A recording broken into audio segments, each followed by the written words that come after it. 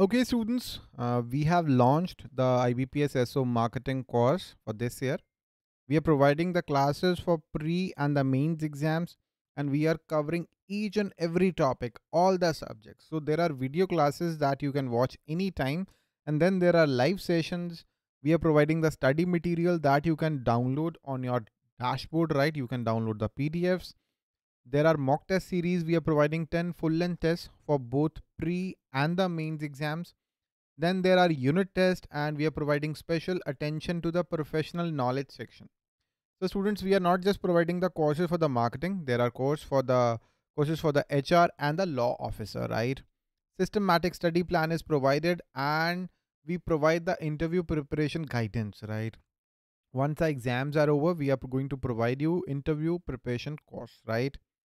So list of our students who cracked the exams using the bank exams today's courses. In previous years, in 2021, there were just 60 vacancies, and out of those 60, 6 students were from our batch. And then in 2020, 119 students finally got selected. All these students that took our courses and they cracked their respective exams, right? And in 2019, all these students, so we have an experience of like 6 years to for teaching for IBPS SO marketing in 2021, 2020, 2019. So this year we got 535 vacancies for only marketing, SO marketing. So it's a golden opportunity, I would say, right? So if there is any doubt in your mind, you can drop us a WhatsApp message 906720100. This is our WhatsApp number. Now let's get back to the session. Thank you. So the direction says each of the question given below consists of a statement or a question and two statements. Numbered 1 and 2 are given below. So like this is a kind of general statement, but you may see 2 or 3 or maybe 4 statements clubbed with a question. So what is it there? Like in this question, you'll be given a statement, and following the statement there will be a question that there are two mixture like this, there are two mixture M and N, and what will be the total quantity of mixture N in the beginning. So total quantity of mixture N in the beginning, right? So the mixture is containing spirit and water, and you have to tell the total quantity of the mixture N. So this is the question. To answer this question, there will be some statements given, like statement first and statement 2.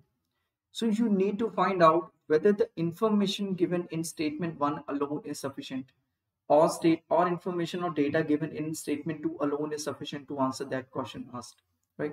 Or you require both the statements, or neither of the statement can answer this question. So these are some types of situations here. So this is a general kind of directions for the questions clubbed with two statements. There's a general kind of selection. You may see 3 or 4 statements clubbed with a question as well. For that case, obviously the options will be some different, but you may get the idea that what kind of options will you see when you see a statement clubbed with two statements here. For an instance, like give answer A if the statement 1 is alone too sufficient to answer the question, and answer B if statement 2 is alone is sufficient to answer the question, and answer C if the data either in statement 1 or in statement 2, using either one of the statements is sufficient to answer. Answer D if both statements are required. Answer E if the data in statement 1 and 2 together are necessary. So this is a general kind of instruction for a question clubbed with two statements, and you might see some different options when you see 3 or 4 statements with a single question. Okay, so by seeing this, you can get a rough idea what kind of options do you see in these kinds of questions. Okay, so let's try to find out how to tackle these questions and how to approach this question. First and foremost information that is required, or you can say the tip that is required, is never try to find out the exact numerical value of any answer. For example, if you're saying what will in the question first, what will be the total mixed quantity of mixture, and you need not find the exact value of quantity of mixture in like 10 liters, 12 liters, 15 liters, whatever it is. You just need to find out, can the data which is given in the statements is sufficient, can that data be used to find out the answer. right? You just need to find out that you don't need to solve the whole question. You just need to have a idea that can the statement, single statement, or combining two statements can be done to find out the answer. So let's start with the session here. Let's start with question number first. It says there are two mixtures of spirit and water. So there are two mixtures of spirit and water, and those two mixtures are named M and N. Those two mixtures are named M and N. Okay, and these mixtures contain spirit and water. They have two constituents, spirit and water. So let's just say mixture one is containing S1 and W1, and similarly S2 and W2 are two constituents of N, right? So now it also says the quantities of spirit in both the mixtures is 460 units. So I can say S1 plus S2 is equal to 460. Okay. Now the ratio of spirit and water, the statement first says the ratio of spirit and water in the mixture N is 3:5. So in the mixture N, the ratio of the spirit and water is 3:5. So I can say it is like this, and let's just say it is 3x and 5x. Right. Now the quantity of water in the mixture M is 340 units. So the value of W1 will be equal to 340. Right. So can we see that only the statement first can is sufficient to answer the question, because you can see S1 plus 3x is equals to 360. That's it. This is the question. This is the information here. And also, can we use this information anyway? I don't think so, because what will be the total quantity of mixture? And this is the question. So I need to find out what will be the value of 8x. So anyhow, if I can find out the value of x here, so I can say that, but the value of W1 is given, right? And we have an equation here. So until and unless I find out the value of S1, I can't say what will be the value of x, right? So statement 1 alone is of no use here. Now statement second, if 1/7 of mixture N is mixed with mixture M, so 1/7 of mixture M, that is 1/7 of S1 plus 340, it is added to mixture, oh no, 1/7 of mixture N, that is 8x, right? Plus mixture M, that is S1 plus 340, S1 plus 340, right? It is equal to 630. It is equal to 630. So can I find out the value of x here? Well, that is obvious here, because you can see S1 and x are two variables here in equation 1, and here also you can see S1 plus this x. These are two variables here. So for two variables there are two equations, and we can easily find out the value of x and S1 as well. So if we can find out the value, well, what is the value of x, so we can easily find out what is the value of 3x and 5x as well.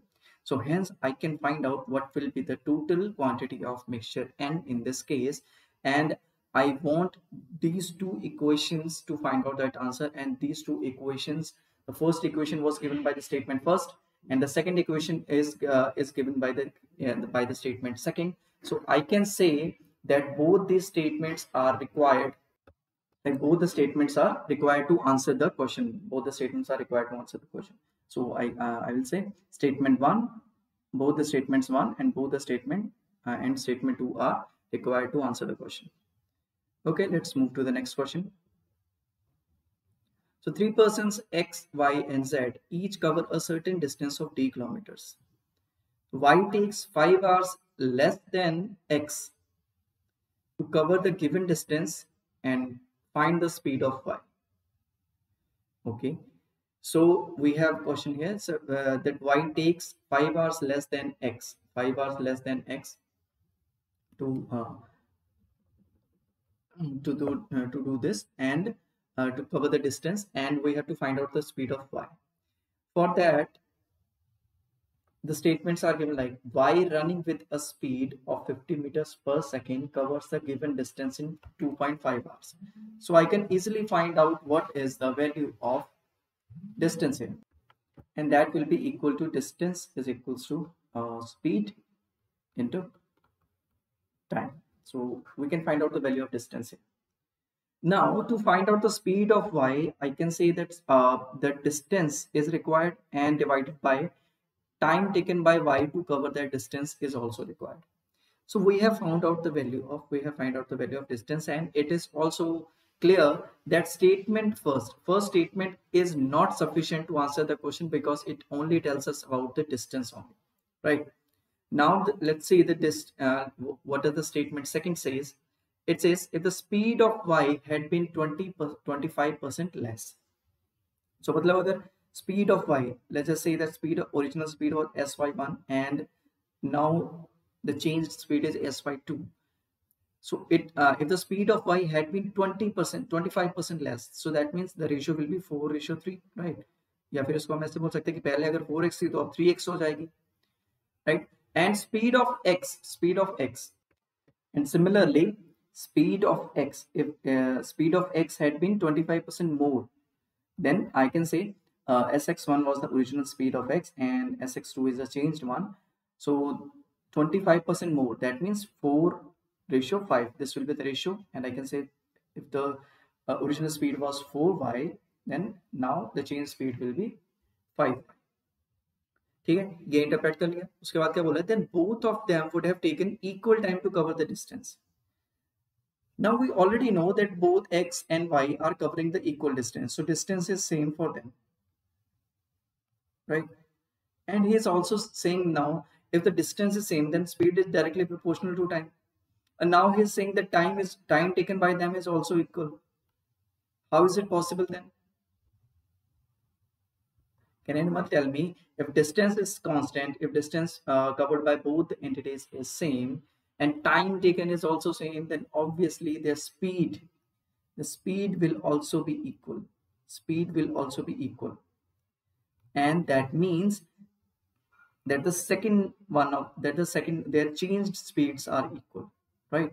Because if the speed of y had been 25% less, that means 3x, and if the speed of x had been 25% more, that means 5y. If this would have been the speeds, then in that condition both of them would have taken the equal time. So this means their change speeds is also equal. So 3x is equals to 5y, and it means x ratio y, we can find out x ratio y is equal to 5/3. Okay, so is it of any help here? Is it of any help here?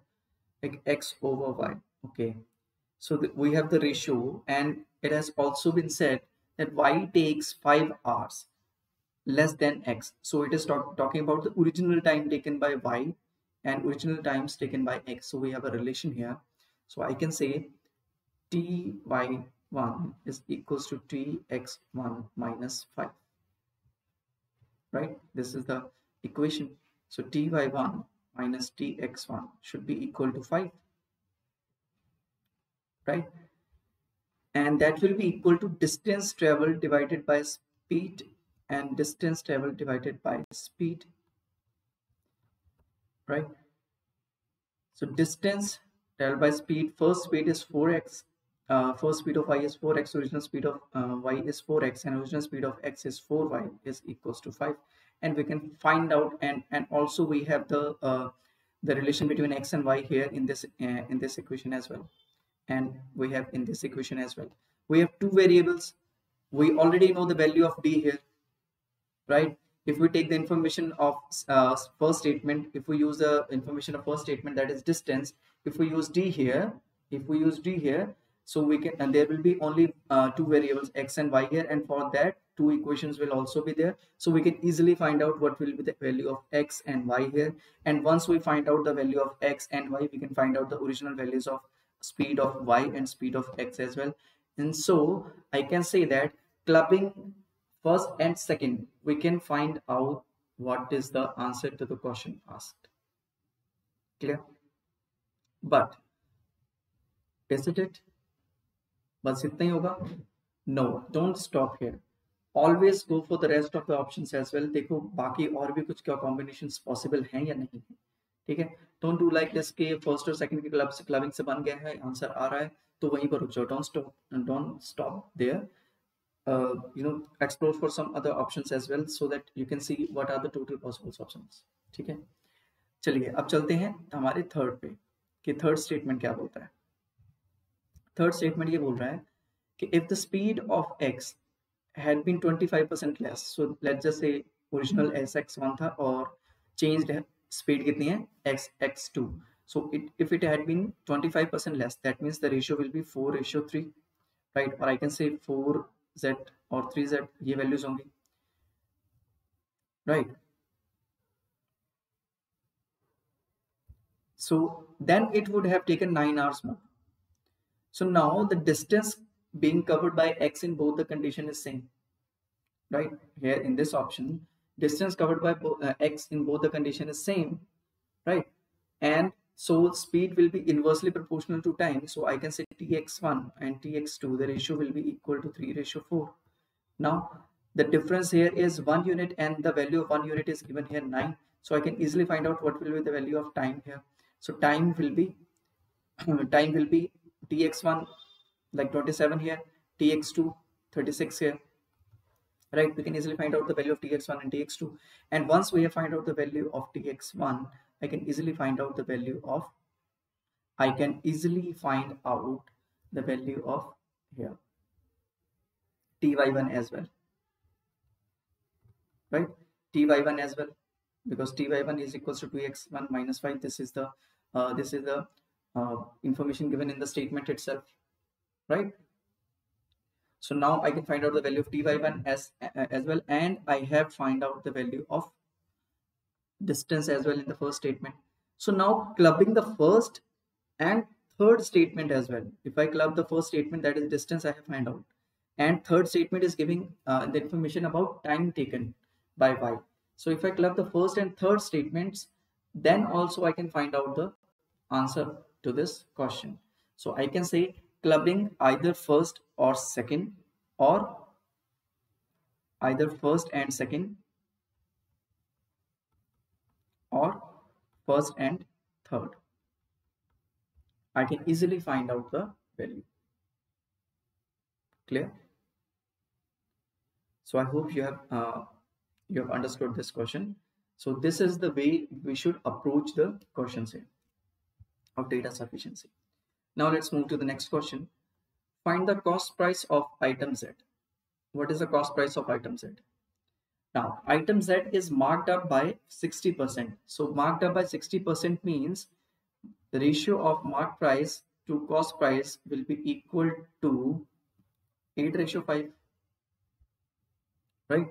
It will be equal to 8:5. And also the first statement says, now using only first, I cannot find out the value of C because only ratio is given. Original values might be anything, right? We just know the ratio at this moment. So right, I cannot find out the value of CP using the statement 1 alone. Now statement second says selling price of the item Z is more than 2700. Now it is more than 2700. It might have any value like 2700, 2700, 2750, 2800, 2900, or maybe 1 lakh, 2 lakh. It may have any value. It isn't certain. So it isn't giving me any certain information. Any certain information is not being provided by the second information. So I cannot use this statement. Now the third statement, profit earned on selling item Z. Profit earned on selling item Z is X%, and where X is any integer which is greater than or equal to 20. It is greater than or equal to 20. So there are many figures, many numbers which are greater than and equal to 20. If you don't know about the profit percentage, so here also no certain information is given. So I cannot use this statement either, right? Now for the fourth statement says item Z is sold at 33.5% discount. So from here, I can only find out the ratio between MP and SP. right? And using these two statements, first and fourth, I can find out the value or the combined ratio of MP, CP, and SP. But I cannot find out any numerical value, because for finding the numerical value of CP here, I need to have at least one numerical value, either for discount, right, or for profit, or for MP, or for SP. Any one numerical value is required to find out the cost price of item C. I have only the combined ratios. I don't have any numerical value. So I cannot find out the cost price of item Z. So neither of the statements, none of the statements is sufficient to answer the question. None of the statements is sufficient. This is the answer here. If the question were like that, find out the cost price of item Z if the discount is like this, if the discount is like this, or the value of profit is given, then I could have said that clubbing first and fourth statement, I can find out the combined ratio of MP, CP, and SP, and hence I can find out the value, what will be the value of discount in the terms of ratio, and I can equate it to the numerical value of D, and I can easily find out what will be the value of CP here. But nothing like this is given, right? If this were the case, then combining first and fourth, we could have find out the answer.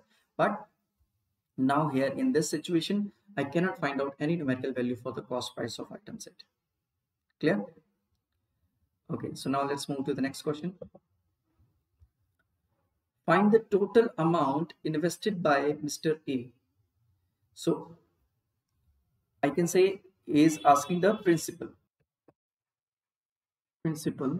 So principal we have to find out, and A statement first says A and B invested their amount at simple interest and compound interest respectively, and the difference between the interest received by both after 3 years is 1500.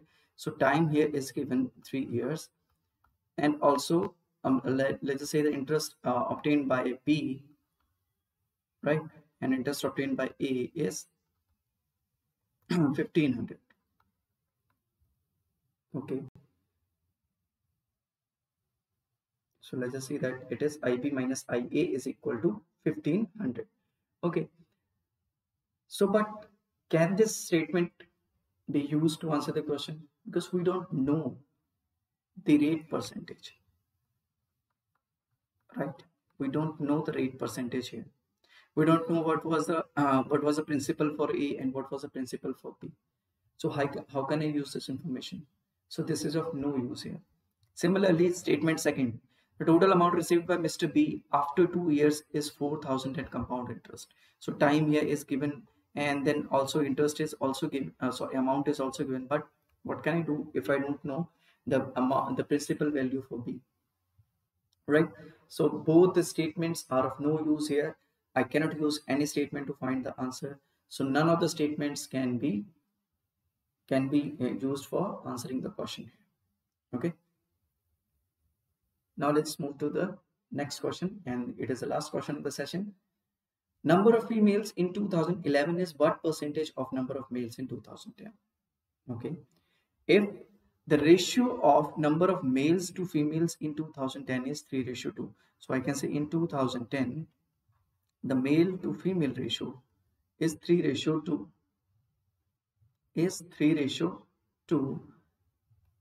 right? And the difference between them is 500. So I can say the difference here is 1, and the value of 1 will be equal to 500. So I can easily find out what will be the value. Total number of male, that will be equal to 1500, and female will be equal to 1000, right? Like this. And statement second says, but let's just see here that statement 1 alone is not sufficient, because here in this question, in this statement, information is given only about 2010 only, and I have to find out the ratio of females in 2011 and males in 2010, right? So no information is given about 2011, so statement 1 is not sufficient. So now let's just see about statement second. In 2011, the male to female ratio will be equal to 6:5, right? And there is 20% growth in the number of males in 2011 as compared to 2010. So in 2010, number of males were 1500, 10% growth, 20% growth. We can easily find out what will be the value of number of males in 2011, right? And once we have found out the value of male in 2011, I can easily find out what will be the value of females here in 2011, right? And hence I can find out the required ratio as well. So it is evident here that both the statements 1 and 2 are necessary to answer the question. Clear? I need not find the exact value. I can just say that in this information, using the information of both the statements, I can find out the answer. So this is sufficient, right? So like this, we can solve the questions of data sufficiency here. I hope you have understood the concept and approach here. And if you have any questions, any query, you can raise it and it will be resolved, right?